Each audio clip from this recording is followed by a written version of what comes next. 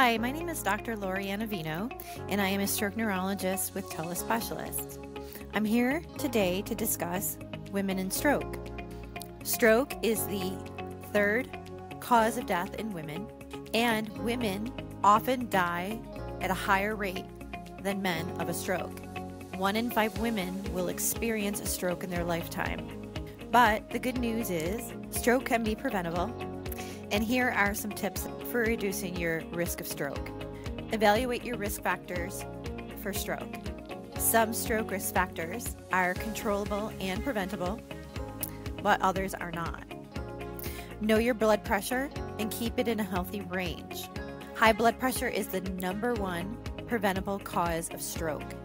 We as women are often busy and we don't initiate the discussion with our doctors about our risk factors and talking about stroke. So it's a good idea to start the conversation, even if you're at a young age in your 20s, your 30s, and it becomes important as we get older in our 40s and our 50s to begin to look at our risk factors and see what we can control and not control. As we age, we lose estrogen as women, and loss of estrogen equals an increased risk for stroke.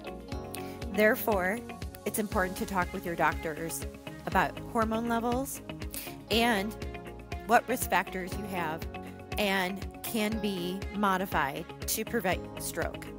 Other things, make sure that you're maintaining a healthy diet, exercise, and also strength training.